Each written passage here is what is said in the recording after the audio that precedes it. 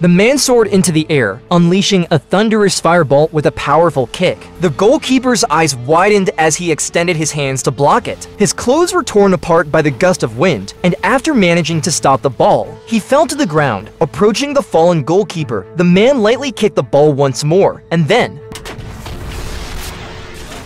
the team switched to a new goalkeeper, a girl. Much to the man's indifference, he dribbled the ball, leapt into the air, gathering the essence of the world, and exerted all his strength to kick an even more powerful thunderous fireball, expecting the goalkeeper to be unable to catch it. But she, employing the power of Tai Chi with 2 swift movements, she incinerated the fireball and effortlessly caught the powerful shot. The goalkeeper passed the ball to their player, who leapt into the air and spun 10 times before kicking the ball. The soccer ball carries the wind, speeding towards the opposing goalkeeper. The opposing goalkeeper closed his eyes in despair, and in the next moment,